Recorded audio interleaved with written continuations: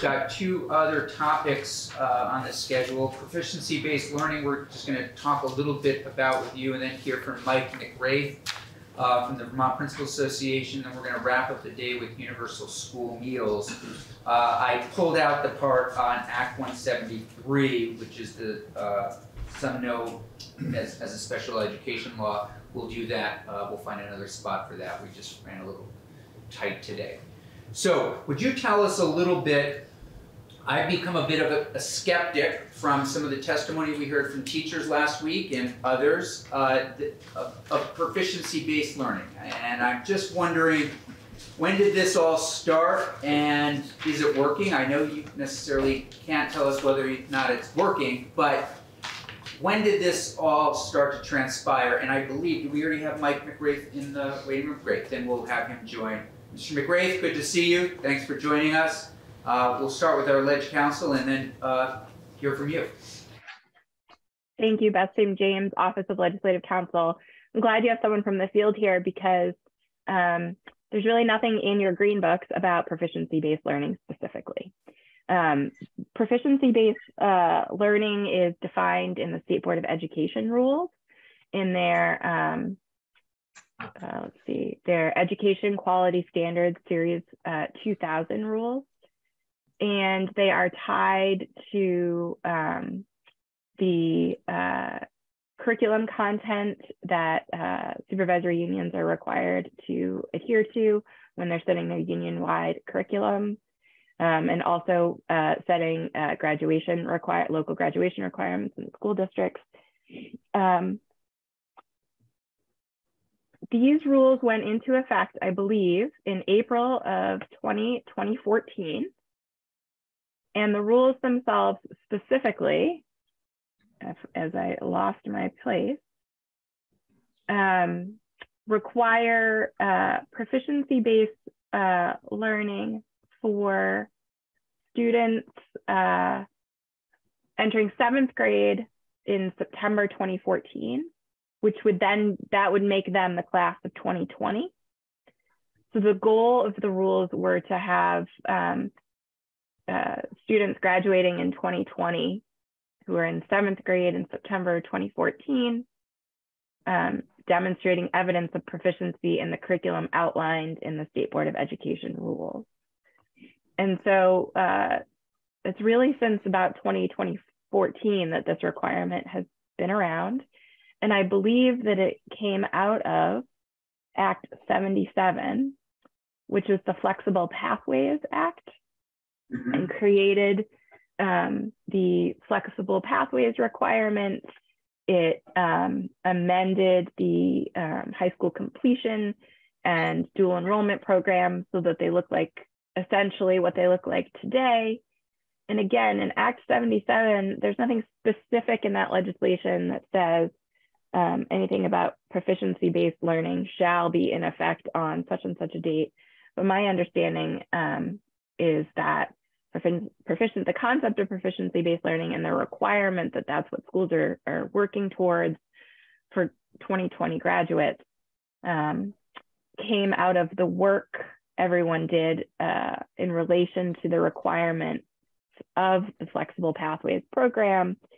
And that's really allowing students to experience learning in lots of different ways and demonstrating proficiency based on different types of evidence. So that shift was kind of propelled by Act 77. And there was a history leading up to Act 77, but the concept of proficiency-based learning is not specifically defined or codified in your green books. It's really a concept that I believe the field will have a lot more knowledge to be able to speak about. So Ms. St. James, what strikes me as a little strange in all this is that a rule was made, but doesn't that, I mean,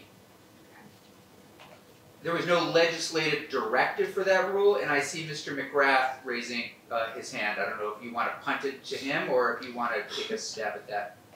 So I will just say that Act 77 didn't contain any legislative directives there. It's possible that that directive was in a different act and that I just have not, it was not easily tied together. But certainly if Mr. McGrath has the answer. McGrath, please. The answer, yeah. I'll start by just saying good afternoon. Thank you for having me. My name is Mike McGrath, and I'm a former school counselor in Enosburg, the middle school principal in Enosburg, and I was the high school principal at Montpelier High School from 2015 to 2019. I've been working for the Vermont Principals Association full-time since the summer of 2019. And I helped to lead Montpelier High School to a proficiency-based system and transcript, really beginning in right when I got there and full implementation in 2017. And I've been working as a consultant as recently as last Friday with districts in just helping them understand what proficiency-based learning is and how to do it well. The specific question that you just raised, Senator Campion, is essentially like the way in which the field has processed that question for the last 10 years now, almost 10 years, is to consider it common law because it's adopted by the State Board of Education in the Educational Quality Standards of 2014, and it does not abut against any laws. It's considered the law of the land in that way. With that said, this you were sort of asking for the history. It's a history that I have lived, I guess. I'm getting to be sort of an old hat around the state, which is surprising for me. But I was there when that EQS was adopted in 2013 and 14. And there was a lot of energy around it at that time.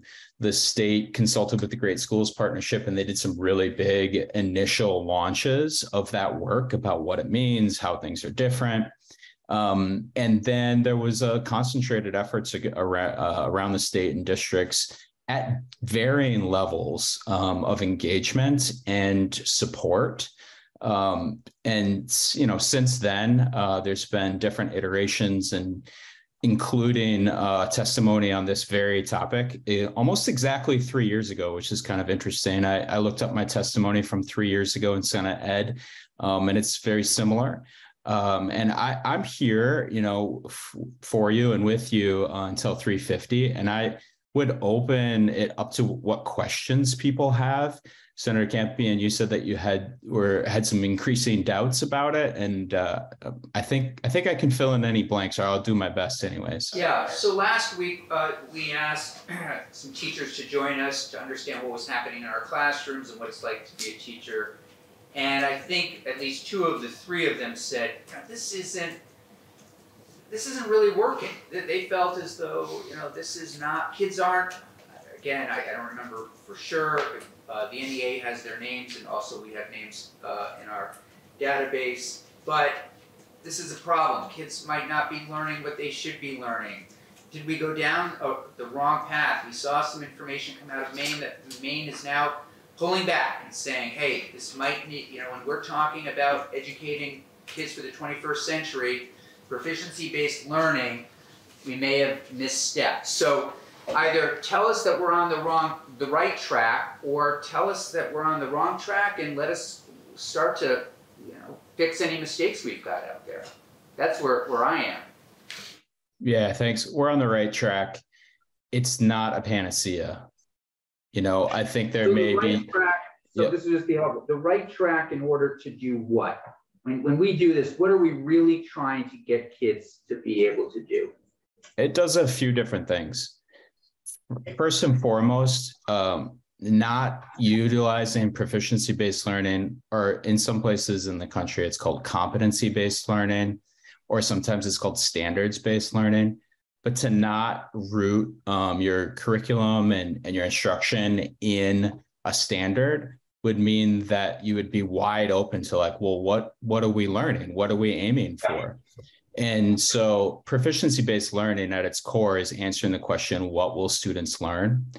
And each subject area, from kindergarten through 12th grade, has standards that are adopted, globally, right? The Common Core are national standards. Even if you looked to the IB programs, International Baccalaureate, that those have international standards which the teachers and the schools are building towards throughout that student's experience. And to not have that, really, I don't think anyone would invite that in to just like, oh yeah, just we're not really sure what standards we're going for or what the idea is.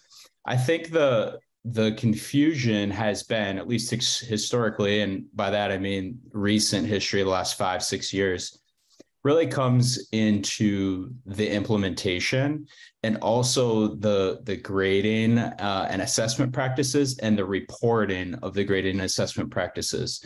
And that's where there's been a lot of differentiation around the state in the ways in which to do that. And there's been, sometimes there's been confusion in the community or from parents, or that in my experience has been the flashpoint of concern. So it answers the question, what are students learning fundamentally? And the reason that it's often tied with X77 is it makes a lot more possible with X77 in order to have those flexible pathways. It means that there's the opportunity for schools to partner with community partners and unique opportunities for students. The example that I sometimes use for people to get their head around is that if Hayden, I'll just pick on Hayden in the room there, he's learning a lot working in that office. And there's the opportunity within X77 for Hayden to earn credits towards his graduation, doing what he's doing. And the flexibility is there from X77, and the learning scaffolding is there because of proficiency-based learning. So he can identify with his school and with his teachers, all right, I'm going to be doing listening, I'm going to be doing writing, and he can pick out some, Common Core standards to work towards with his school that this experience can be a part of, rather than just a traditional classroom or in some other kind of opportunity. It's just a way to illustrate it as an example. So again, just to push back a little bit, what kids are learning, thinking back to my own report cards, my parents knew geometry was a problem because of the grade that was on there. So how is this actually different? Take geometry, for example. What I'm worried about, Mike, is that as we're sort of here at this table, we're doing something where kids really aren't getting, some kids, the rigor and the knowledge that they need to leave here and be these 21st century citizens. And Senator Kulik, go ahead. Thank you. Thank you, Chair. I'm probably going to get in trouble for saying this. I'm sure I'm going to make someone mad, if not lots of people mad. But I am just going to share some observations as someone who was, worked in education for quite a long time, which is that, again, this is from my perspective, and I'm trying not to pass, I don't want to say that the system is right or wrong, this is just an observation. Our school system, generally speaking, is still very much, it was born out of the Industrial Revolution, right? It's still very much sort of based on that kind of system where you've got Carnegie units and seat time, and you've got, English and math and physics, these subjects that are separated. It's not super flexible. We just heard from Senator Chittenden, who said, there's no flexibility in the state range. So we have a system that doesn't always allow for a lot of, let's say, creativity and flexibility. I'm just, again, I don't want to make some people mad. Is anybody getting mad? But then we try to take these ideas that could be good ideas, like proficiency grading and like personalized learning plans, and we try to put them on top of this system. And it is, first of all, it's not easy to do. And second of all, from my experience, it's hard to make it work. It would take so much, take such a radical change in the way things work, and so much professional development and almost like a retraining, that it's a hard fit. And I think our reaction, especially as teachers who are overworked and often underpaid, is to like, I just can't do that. So it's not that it's not a good idea, it's just that the system doesn't allow for that kind of fairly radical shift. And that was just, I observed it, and those are sort of some of my observations. Yeah. No, I appreciate that. It's very helpful. Yeah, Makes sense. Yeah, it does make sense. And Mike, I'll just say, I'm looking at Hayden's, I'm one of his supervisors here. Looking at this evaluation, the quarterly evaluation, there's nothing about what you're getting academically from this. It's basically interactions, attitude, that kind of thing, which is all important. But what I'm looking for, what I'm thinking you're looking for is, what is that sort of academic rigor that you might be getting out of this experience? Yeah, it's a great question, Senator Campion, and of course it depends on the local context, and it depends on the student's plan and what their goals are, and what's possible in that given system as well. I will say that at Montpelier High School, we had schools around the state and around the country come to see how we set up our flexible pathways program, including our community-based learning program. And the reason for that is because Montpelier High School had a 25-year head start. They had a program for a long time. And that meant that we had more capacity to build out not just community-based learning programs that might be an elective kind of course, but also to be able to have English teachers, in my example, have dedicated hours to be able to build plans for students to be able to have, the rigorous kind of English credit opportunity, proficiency-based learning credit opportunity that I was describing in my example with Hayden. So that requires, a system to be able to, one, have the capacity financially to be able to have FTEs dedicated to that, and to be able to have enough momentum and capacity to build the system in which those kinds of things can be planned for, evaluated, recorded with community partners, in this case, Senate Ed themselves. So I think there's variance that remains in the field. And I think that there are reasons for that. People were in different starting places and had a different implementation experience. I mentioned the Great Schools Partnership launch that really happened in 2014 and 15, but not all districts were there. And also that investment fell off. And I would just say that if people were interested in doing more around this, there is, some recent attention to it from the Agency of Education, which we are grateful for in the field with their Portrait of a Graduate work that they just announced this winter, in particular, in consultation again with the Great Schools Partnership. And there's ongoing need for appropriation to be able to implement anything of size and scope well.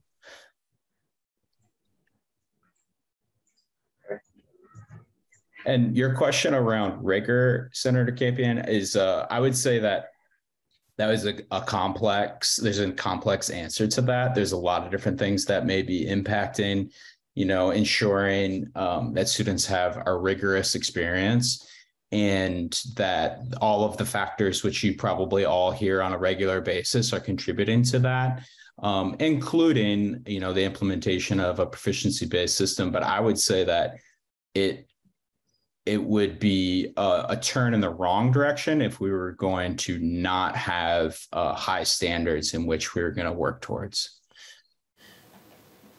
Is it optional school district to school district? I mean, school to school, it sounds like there's a range of success out there with it because of circumstances, money, etc. Is this something that, one school can do and another school can't, or decides not to? Well, local control is definitely alive and well in Vermont. And I would offer that it is not optional to do a proficiency-based learning at this point. The way in which it is implemented is a localized decision. And so you may be thinking of a traditional report card as like, look, we all had A's, B's, or C's. And now it's 1, 2, 3, 4, and the IB schools use 1 through 7.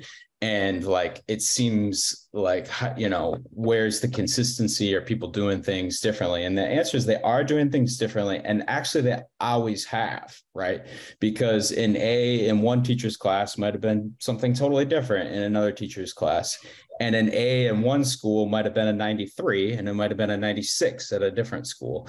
And so the idea that there was traditionally a lot of consistency in the way in which learning was represented, I would pose is not actually that accurate. And it's about the way in which the learning is communicated and ensuring that that is communicated really clearly in a school profile, and in an easy to read transcript, so that whether it's the college receiving it, the university is receiving it, or the parent or guardian at home who's receiving those reports, they can understand whether it's red, white, and blue, 1, 2, 3, 4, or ABC, what that means for their student. How do you measure your success and this idea's success or failure? Because we did look early on with test scores. We know Vermont schools are in a crisis. We know schools in the United States, based on those scores, are in a crisis. How do you look back and say, hey, can you point to anything that says, hey, this is making things better for these kids? Yeah, I would say, gaining some testimony around Act 77 successes, and there are plenty of new challenges there all the time, and some opportunities for improvement as always. But I think that there are examples over a decade now of students having really incredible opportunities that are paired with Act 77 and proficiency-based learning. And I think your question is a really good one for us as a state to think about. When we pass laws, what are our measures of success going to be, and how are we going to check in on them on a regular basis? And I think that is a healthy question to be asking on any of our legislation, including this. And the other piece that I could point to more tangibly, Senator Campion, is I'll just tell a quick story that when we implemented in full in 2017 in Montpelier High School, I announced it to families, and they threw fastballs at me, for a couple hours one night. And then I announced it to the students, and the seniors in the front row had a total meltdown. And, I did my best to reassure them that they were going to be okay. And then I set up a lunch hour, in the science classroom, and said, anyone who has questions, I will answer your questions every day for as long as I need to. So for, a few months, I answered student questions. I sat in lunch. I heard the frustrations. I sat through some tears with students and tried to reassure them as best I could. And then later that year, one of our students was fully accepted into Princeton with a full ride. And shortly thereafter, the questions stopped, kids stopped coming to lunch hour, and there was a lot of calm and reassurance, in the community. And I would say at this point, there are 6-7 years of graduating classes who have been accepted in universities all over the country and beyond, that would be success stories as well. No mention of our CTE centers, which do a great job on this front as well. Yep. Any final questions for Mike at this point? All right. Thanks for jumping in. I know having you on reminded me, I think, during my first year in this chair, you joined us as well, and we'll look forward to keeping in contact as we kind of dig into this. Absolutely. I appreciate the chance, and I appreciate the chance to meet with you digitally today. Next time I'll be sure to be there in person. But this affords me the chance to continue to connect with our membership all over the state today. And it was a busy week. So thank you for the chance to join remotely. And I will be at House Ed tomorrow. So I'm sure I'll see you soon. Great. Thank you very much. Committee, we are now going to move on to universal school meals. We are going to have to start to think about what we do or do not want to do with this. We're going to hear today from some more food service folks, and then tomorrow I think we're going to hear from teachers and others, principals, etc. But just know that, I can't believe it, we're into week 5 here. And we'll have to move a bill in the next couple of weeks if we want to continue this program. So just keep it in mind, no pressure right now, but we're going to first hear from Maureen O'Neill.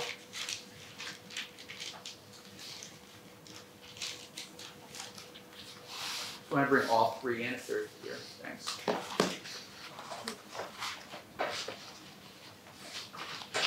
I'm not convinced this proficiency thing is working. I don't know. I feel like some criteria sheet. that Hades criteria sheet. Yeah. I've never seen Yeah. that. I don't know. I just worry. Yeah. Thank you. Maureen, it's great to see you. Brooke, it's great to see you. Thank you both so much for joining us.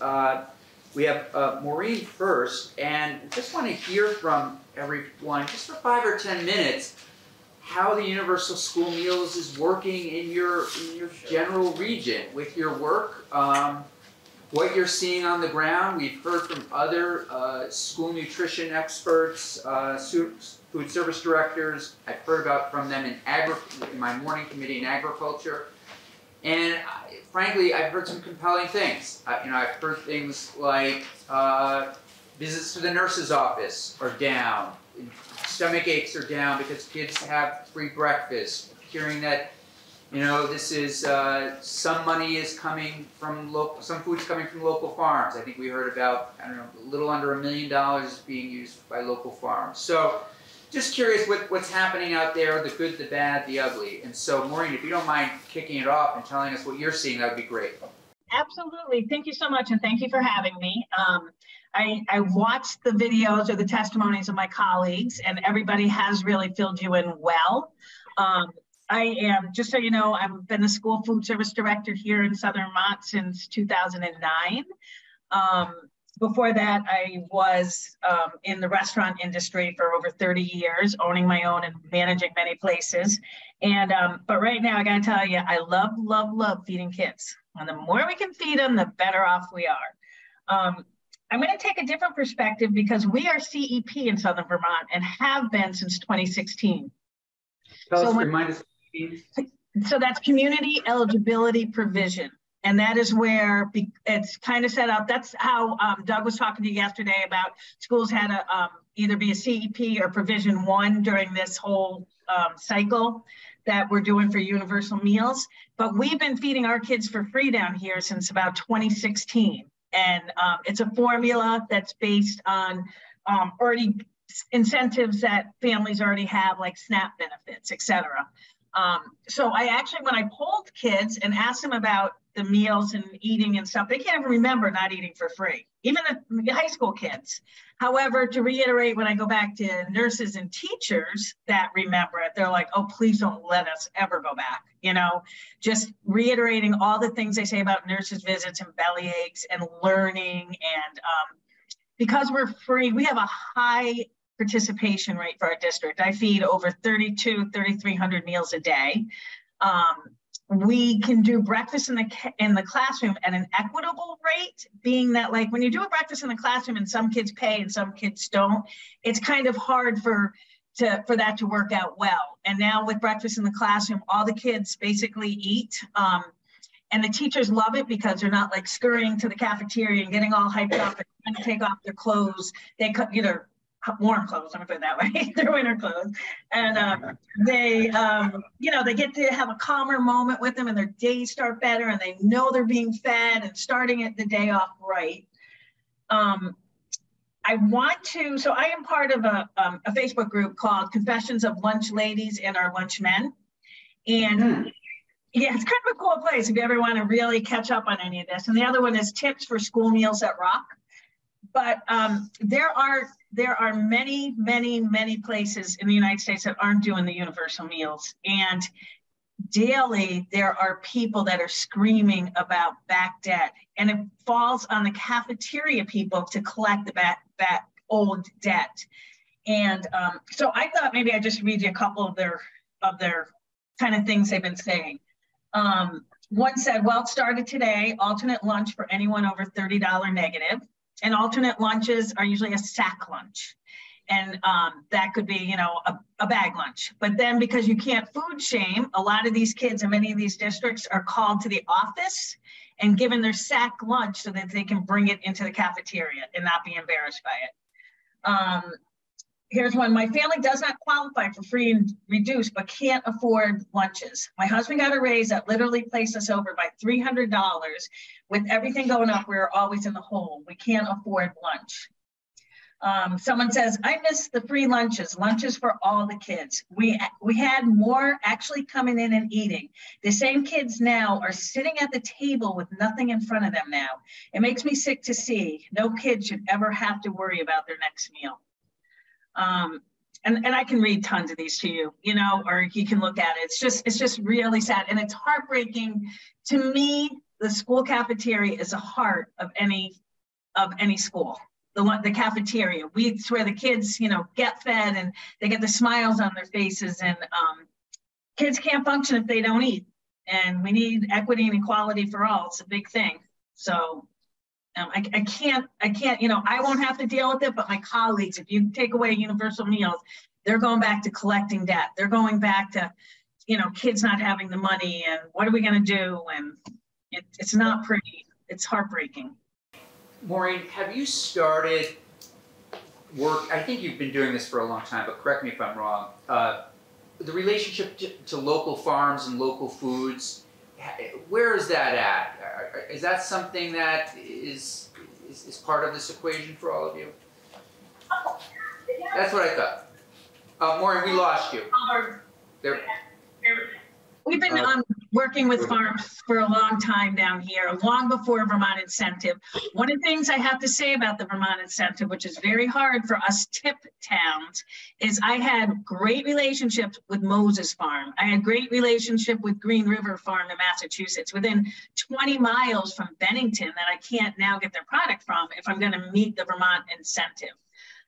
So in a way, for us that live on borders, it's been a little bit difficult, and we've lost some great relationships with people that are just, you know, 20 minutes away from us. But that's important for us to know. Thanks for sharing that. Yeah. So right over the border, Moses, you can't. Green River Paradise. Okay. Okay. Cool. So yeah, I think it is important to do it. We have done, I heard someone yesterday saying about having the farmers come in, because we've been doing it. You know, I've had a farm to school person, you know, off and on over the years. I have brought in farmers to talk to the kids. Great. Really do try to get back to our economy. Summertime, we really can use a lot of the veggies in the program, you know, because we're feeding, that's when we grow them in Vermont. But we're lucky we have a school garden in our district that we get a lot from. So, any questions for Ms. O'Neill? Anything at this point? Maureen, you're getting to be legendary status. We mentioned you last week in Ag, and everybody in the committee, I think, or the witnesses all know you. So keep up the great work. We really, really appreciate it. Yeah, really appreciate it. And feel free to stay on. Okay, I can't get dinner. I am going to listen. That's why I couldn't come up, but we're... No problem at all. Let's see. Cheryl, I have some written testimony from you here that I'll pass around. I don't see Cheryl yet. Okay. I don't see Cheryl. We don't see Cheryl. Brooke. Is she in the waiting room or anything? Brooke, I also have some written testimony from you, which I will now also pass around. You're welcome. Okay, Brooke, the floor is yours. Thanks for joining us. Well, I appreciate the opportunity to share my thoughts with you today. I'm a 24-year veteran educator and the Slate Valley Superintendent of Schools. And for the record, that serves the towns of Fairhaven, Castleton, Benson, Orwell, West Haven, and Hubbardton, and Addison and Rutland counties. We have approximately 5 schools, and not approximately 5 schools, we do have 5 schools and 1,300 students. Our free and reduced lunch rates range from 35% to 70%. In all of those schools, our district average is around 45%. After years of careful consideration and debate, the Slate Valley Board decided to start offering universal meals for all of our children within Slate Valley, beginning in the 2019-20 school year, so pre-pandemic. And that was through a combination of community eligibility and provision 2, depending on the status of the school. At the time, we budgeted an additional $200,000 in our local budget to support this because there was a cost to us, being that the majority of our schools were provision 2 and not community eligible. However, due to the pandemic, we did not actually have to expend that money in our local budget due to an increase in the rate of reimbursement we were receiving. So the administration advocated for, and the school board agreed to the adoption of the universal meals for all for the following reasons. We had a significant number of students with mounting student meal debt throughout the district, and parents that were not in a position to pay the debt despite our best efforts. Either they just missed the eligibility mark, or they just did not feel comfortable filling out the paperwork. Families that may have qualified for free and reduced lunch did not fill out the paperwork due to the perceived stigma. And in the end, the district ended up absorbing thousands of dollars of meal debt for these students. At one time, I believe it was over $10,000. We were seeing a steep decline in the level of participation in the meal program at the high school level due to the stigma attached to, or perceived stigma attached to free and reduced lunch status. And the administration really tried hard to work with families to collect the meal debt or to fill out the paperwork, but it began to damage our relationships with those parents, which negatively impacted our students. And per our school lunch charge policy, we were supposed to give those students a cheese sandwich if they had over $5 worth of lunch debt, which did not feel good for anybody working in the district. And we all know that hungry students can't access their education in the same way that their peers can. So ultimately, the administration and school board felt that all students should have access to high quality, nutritious meals every day. The adoption of the Universal Meals Program is one of our greatest accomplishments, honestly, and something that I'm most proud of. In a recent survey that went out to our family, staff, and community, when we were trying to set priorities for the FY24 budget, their number one concern was the preservation of universal meals throughout our district.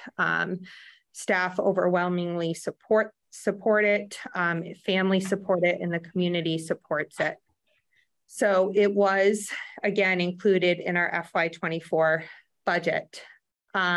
Since the inception of universal meals in our district, we have seen an increase in students eating breakfast and lunch throughout.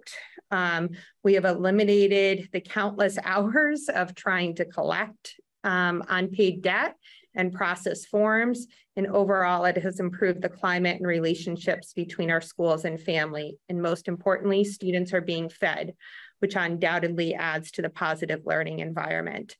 And just as a little antidote, I was having lunch with some elementary school students today, And they spoke about free meals and said that is one thing that we should never get rid of in our district. So, so that was 5th and 6th graders at Castleton Elementary that I had lunch with today. So. Thank you, Brooke. Questions for Ms. Olson-Farrell? Anything that's popping up? Questions?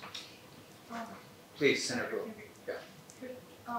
Could you please repeat the survey results that you shared? Did you share a survey? Yeah.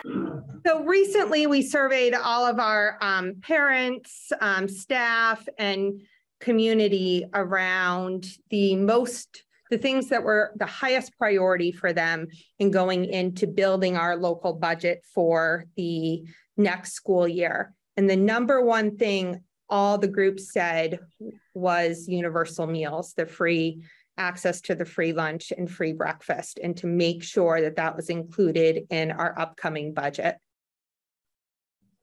Thank you.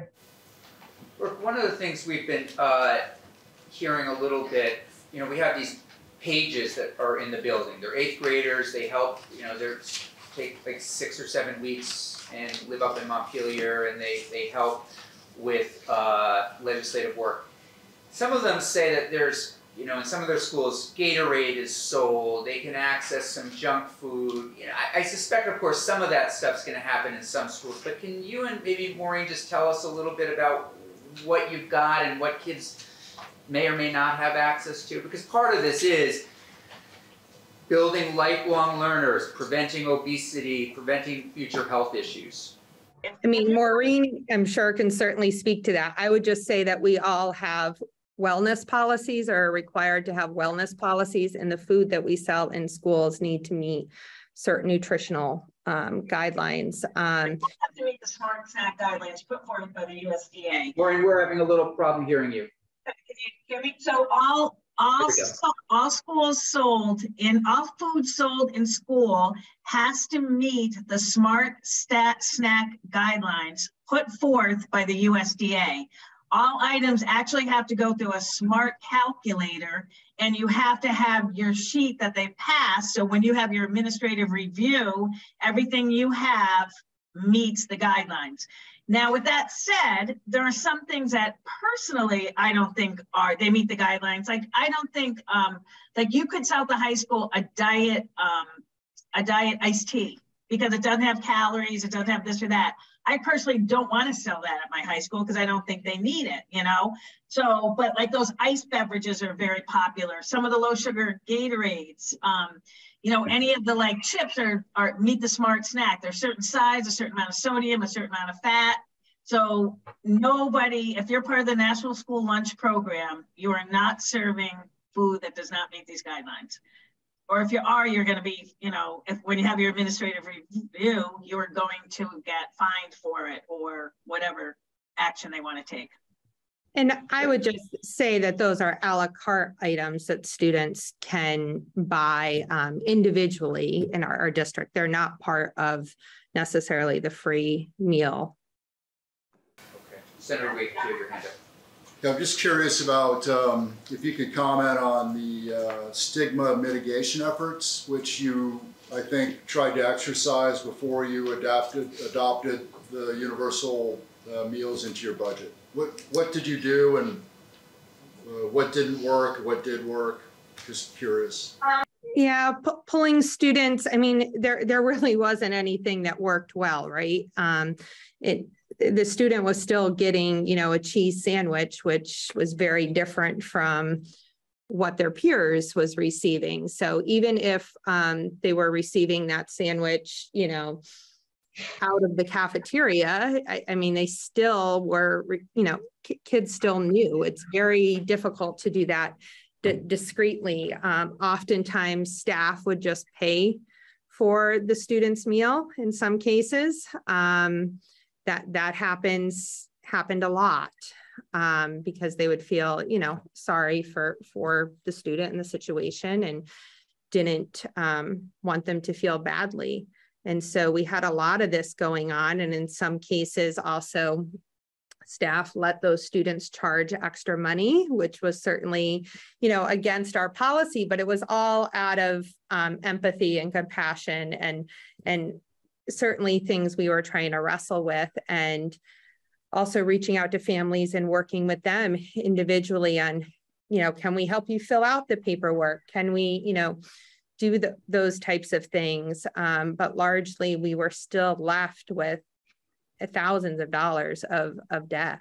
And it just wasn't worth the cost. May I also add that even though what was free and reduced and paid, know who's free and reduced and who is paid. So even if they were getting a reimbursable meal, and even though they're putting their numbers into, and there's no like certain color card for free and reduced or whatever, kids know, because the kid with money also, like, we don't allow it anymore that you could buy a second meal, or you could buy just the hamburger and not get a reimbursable meal. Well, you knew those were the paid kids. The free kids always had to take the full meal in order to be a reimbursable meal. So no matter what you did, kids, the stigma was always there. And even if you're not getting a sack lunch, they knew you were free or reduced student.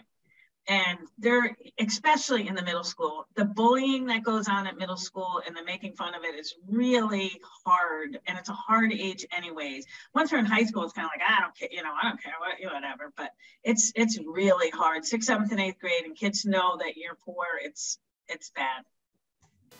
Senator Hashim. Thank you. So I wanted to go back to the kids being indebted for their food. Personally, I think it's a little outrageous that there are children who have debt for food in their schools. And I'm just curious, what happens if that kid or the family isn't able to pay that debt, and how much of an impact does that debt actually have on the school's budget? And if you don't have any hard and fast numbers, that's totally fine. Just generally, I'm curious about it.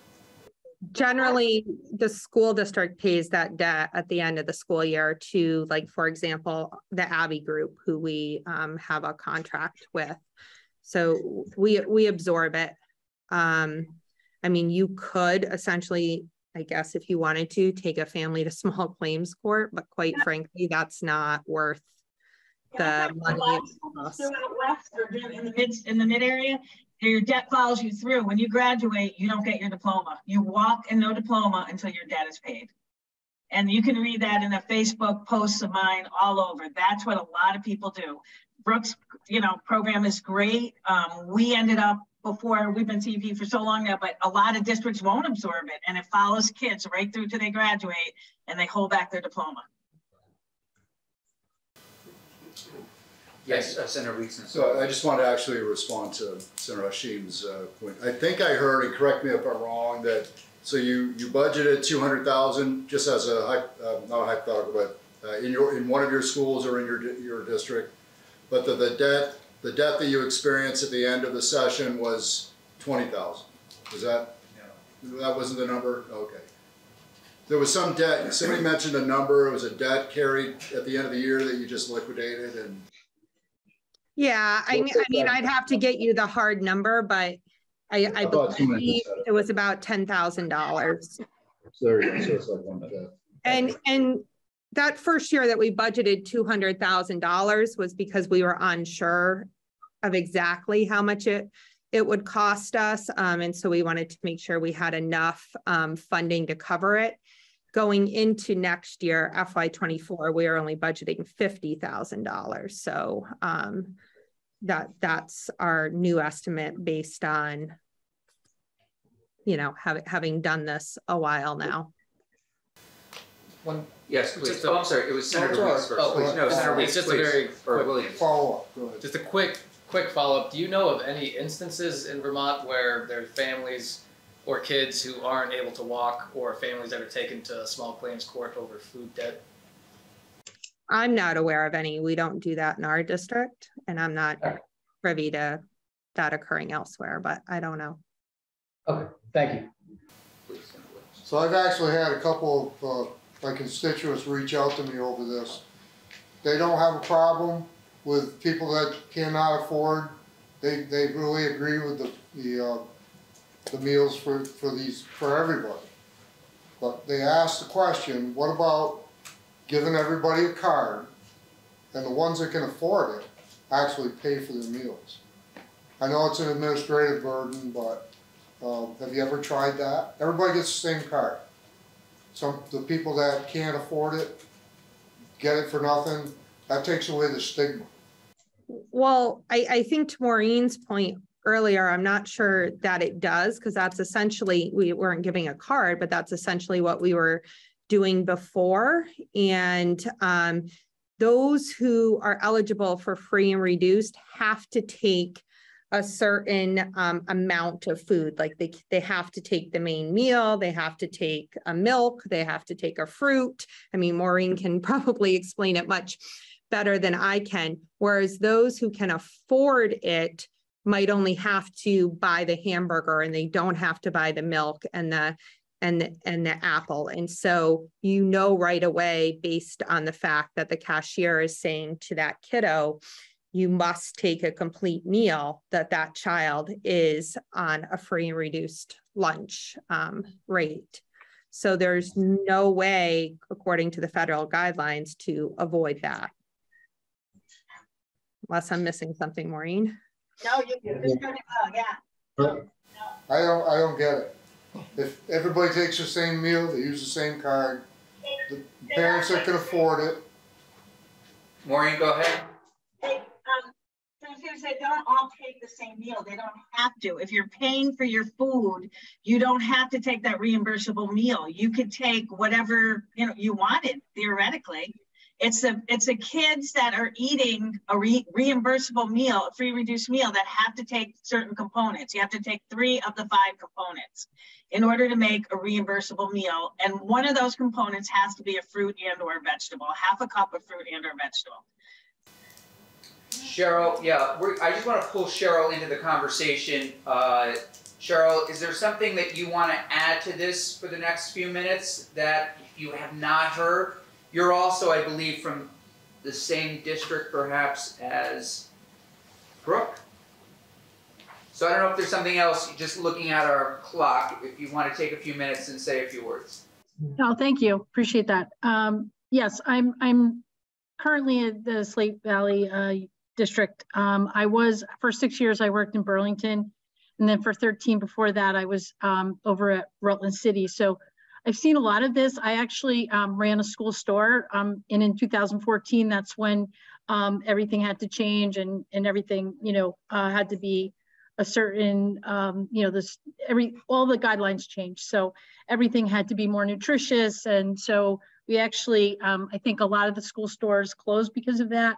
And then also, I was a culinary arts instructor. So we weren't allowed to sell to students because we also had to follow, very strict guidelines, as well as you don't want to be selling food to students. And again, the same thing, right? Some students can buy and some students can't. So I think what I think we're, what I care about mostly is the equity. And I think even if you had students pay for their meals, things change, right? So somebody loses their job and then, okay, now I have a card, but now I'm not paying. And so that's what just bothers me. I worry about how the kids are, it's just one more worry that they have to deal with. And as a teacher, I see a lot of the things they're dealing with already. And to have to not worry about, am I going to have to pay for my meal or not? That's what's important to me. Senator Goulet. I think I want to just follow up on Senator Williams' question, because I've been asked the same question. Is there a program in between the federally funded free and reduced lunch and universal school meals in Vermont? And if there isn't, can we make one? Because I'm asked the same question. What is this going to do to my property tax amount, and how, why can't the rich kids pay for their own meal? I am in favor of this program, don't get me wrong, but I am being asked that same question. And I think, is there something in between these two programs that might be possible using technology you don't even need a card. Maybe everyone just walks in.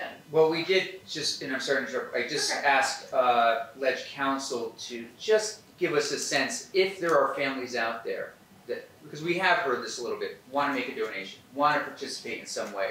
Are there any legal barriers to somebody writing a check for $500 for a universal school meal? You know, something like that to the school district. And so we'll pull that apart with Ledge Council.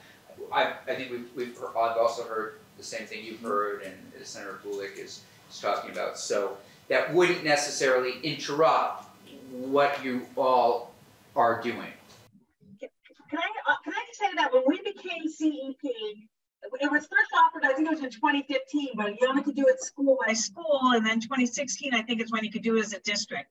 We waited to do it by a district because some kids and families, the same family might go to Ben L and Molly Stark because they live with one parent or another parent, or they actually get kicked around so much. They might be living in Pownell for a month, then they're in Shasberry for a month, then they're in Bennington for a month, or then they have one kid that goes to an elementary school, the middle school, and the high school. So some could eat for free, some couldn't eat for free, you know, so that's why we waited for the CEP. We could do them all.